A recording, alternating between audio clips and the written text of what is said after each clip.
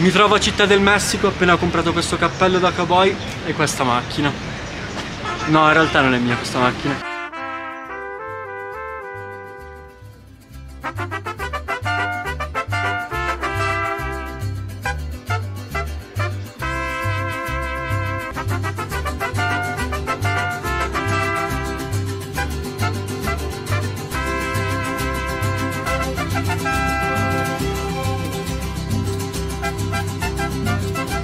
Se vi chiedete come mangiare vegano in Messico, tutto questo per 4 euro.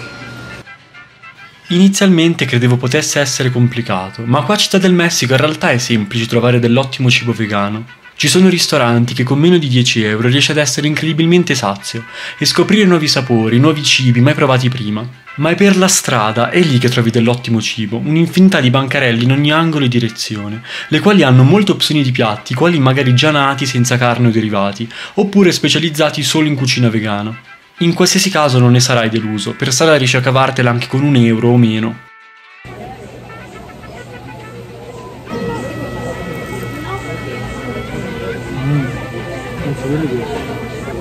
Oppure se ti fermi in una tortiglieria con 1 euro prendi 1 chilo di tortillas appena fatte, ottime da mangiare così come concepite.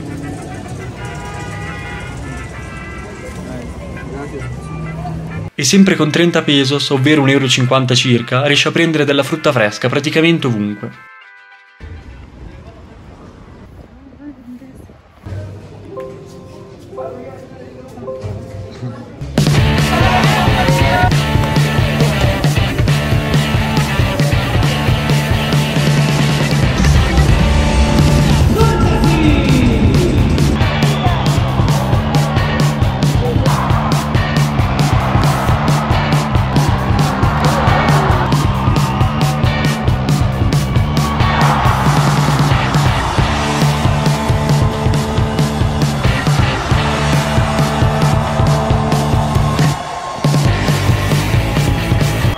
Minchia, delle cazzo di tarantole, oh.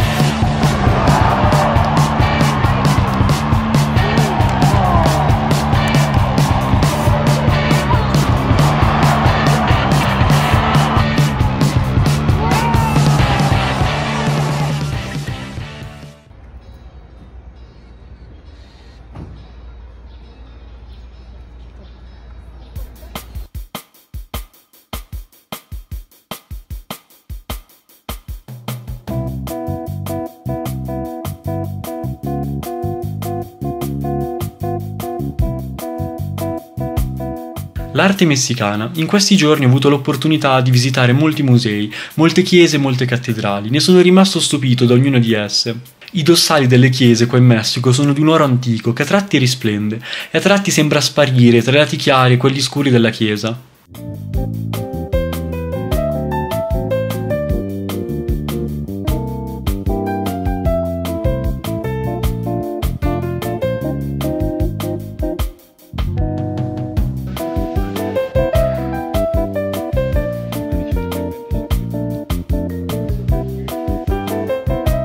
E la pittura novelspana è ipnotica, per i colori caldi, i volti tondi con le guance un poco rosse.